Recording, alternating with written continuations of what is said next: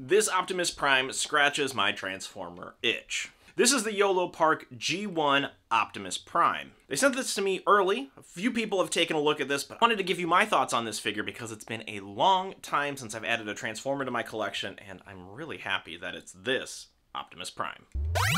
Now, immediately off the bat, when you think of G1 Transformers, you think of die-cast, and in fact, this one is also die-cast in parts too. Certain parts of his chest, arms, and legs all have die-cast metal to them, and not only that, but he's extremely posable with so many joints and points of articulation, including the hands, but we're gonna have to get into that a little bit later because I want to talk about this figure and what I like about him. The first thing I like about this Optimus Prime is the style of him. The G1 version of Optimus Prime is one of my favorite robot designs, I think, of all time. It's iconic and it's classic, and they have perfectly captured it with this figure. Now, speaking of the scale, it's about a 1/6 scale. It's a little taller than a lot of my G.I. Joe classified figures, but I would put it kind of within that because he's a giant robot after all. You would assume it's a little taller than humans. The other thing I really like about this figure is not only is the articulation just on point. I can do a lot of different posing with this Optimus Prime, but there are also fun little hidden features within it. And one of those features is on his arms, there is a communications panel that can pop out and allows you to, again, have those dynamic poses that Optimus Prime should be known for. Another one of those fun little features is that the eyes glow, and to activate it, you need to put a magnet behind his head. And you can see there's a few different styles of his eyes glowing.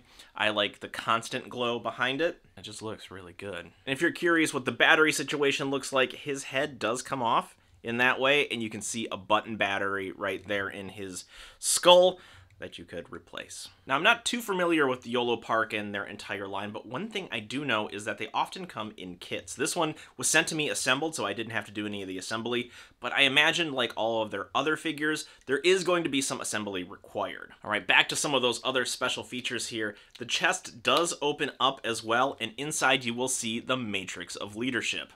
You can remove it, and you can reenact the Transformers movie from the 1980s. One of the last things that I love about this figure is how highly posable it is. The hands have different levels of articulation and movement, including the thumbs. Speaking of the hands, you have the thumb that's completely independently posable from everything else. The pointer finger is on its own hinges as well, and then the final three fingers also curl around as well. If I don't hit the camera, geez. The hands, I've never had something this articulated. It's pretty incredible, and the fact that I can easily swap them in and out is just an absolute treat. And even the shoulders have kind of these kick-out swing joints that allow you to hold weapons and blasters and poses that you normally wouldn't consider a Transformer could do. That does come with a trade-off, because you see, this Transformer doesn't transform. The play pattern of the figure is in the name, and the fact that I can't turn this into a semi-truck is somewhat of a bummer for a lot of people. I said a lot of people, and this might be heresy to say, but when it comes to Transformers, the robot form is my favorite form, and I often have trouble remembering how to convert it back to vehicle form, and then back again. So this Optimus Prime scratches an itch that I didn't even know that I had. To let me have a really cool designed robot and not have to worry about the transforming aspect of it. One of the things that I wish I could change about this figure is some of the pieces will pop out a little easier than others. I've had the thumb fly off a few times, and some of the apron part here around his torso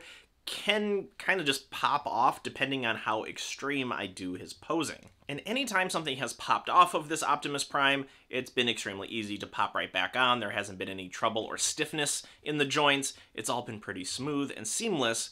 Just mild inconveniences. There are some accessories that did come in the package. So he has a set of blasters, he comes with a stand, as well as an alternate hand with his energy axe. It might seem like a limited set of accessories, but when you have such a highly posable and articulated version of Optimus Prime, a lot of the accessories aren't necessarily needed. Let's look at Optimus Prime in a few of the cool poses that I was able to get him in, and we'll talk about him in total and what I think about it.